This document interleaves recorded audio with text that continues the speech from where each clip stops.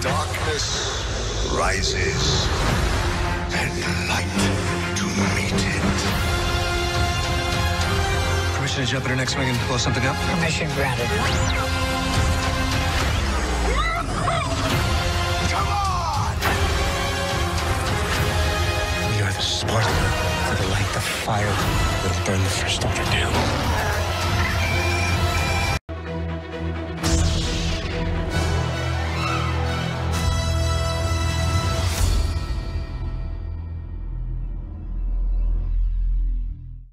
May the Force be with you.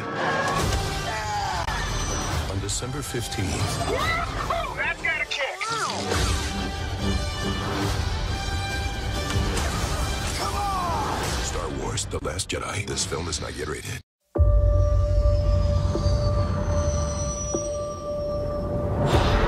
Walking up the ramp, walk into the hallway. I flash back to when I was a kid with the action figures inside. Suddenly I had like a big lump in my throat. This is how it gets you. Damage set, here we go, stand by. And action! Ryan is doing many unexpected things and taking characters in new directions. The individual stories of these characters are elevated and made fresh and new. That's what I love about Ryan's approach to the story. It's like a real journey of discovery.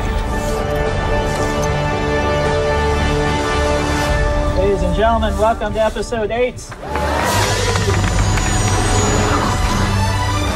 First time shooting with Mark, first time shooting with Daisy.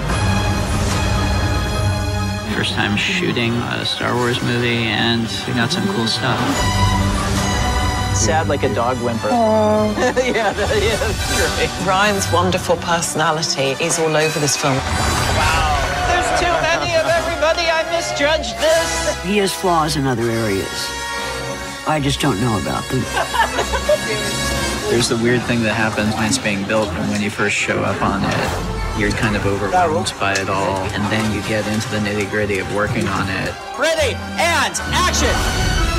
And naturally, that level of it goes away, and you find yourself just focused on making the scene work, getting the shots, and then once in a while you're taking a little break and sitting back and you look around. You get the holy crap moment again.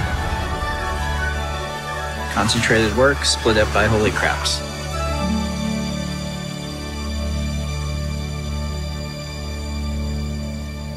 Got it. Beautiful, Gwen. Very nice. Got it.